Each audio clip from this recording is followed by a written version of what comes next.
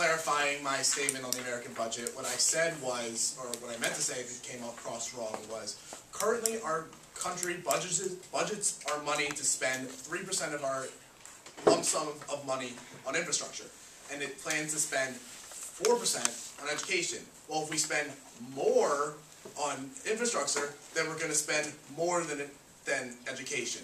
So that's what I'm trying to get. I'm trying to say we need to set our priorities straight. Next, Kelly and Tatum have been doing a lot of comparing us to other countries and what they've been doing. Well, last time I checked, we're not in a competition with other countries. We need to worry about ourselves and worry about where we are as a country, and comparing ourselves to other countries just isn't fair, because like we said, like United Emirates States, or whatever the country is. Yes.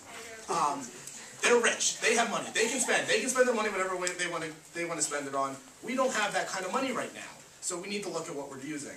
And also, they talked about saving lives. They think that their infrastructure is going to save lives, but then they want to take money away from our military. I told you how many people are dying in our military. Do you think they need less money? Do you think that we proved that through bridge collapses, which relatively are the #1 cause of deaths in infrastructure, only one in the past 50 years has been a direct result of an infrastructure collapse. And that was Minneapolis, but the reason that happened was because it happened while they were fixing it. So that's just counterproductive. You said that the presidential candidates agreed on infrastructure, that there was no argument.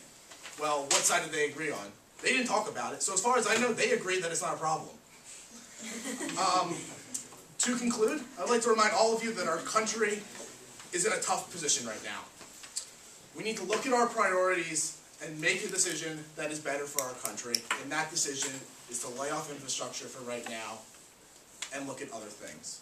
Thank you, and remember, a vote for the negative is a vote for righteousness.